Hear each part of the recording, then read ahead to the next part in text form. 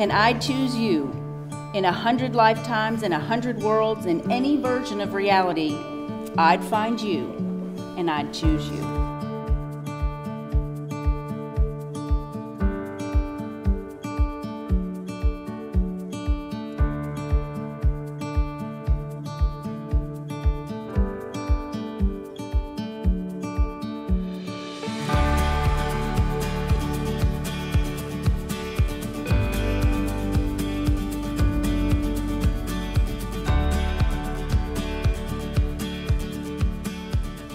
In the letter of John in the New Testament, John proclaims that God is love.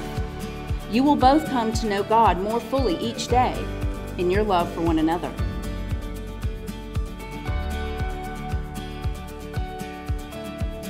As you love one another, you will know God's unconditional love. As you forgive one another, you'll know God's abundant forgiveness. As you care for one another in challenging, difficult times, you will know God's great compassion.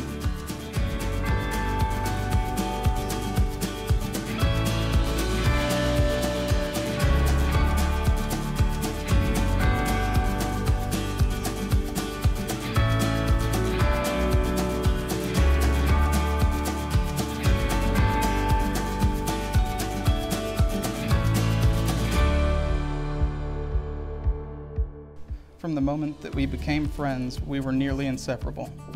Soon after that, we fell in love, and now we are getting married, and I honestly can't believe it.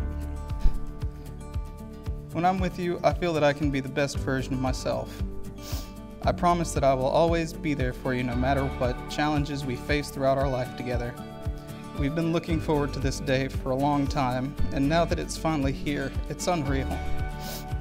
Thomas, you are the most wonderful man in the world.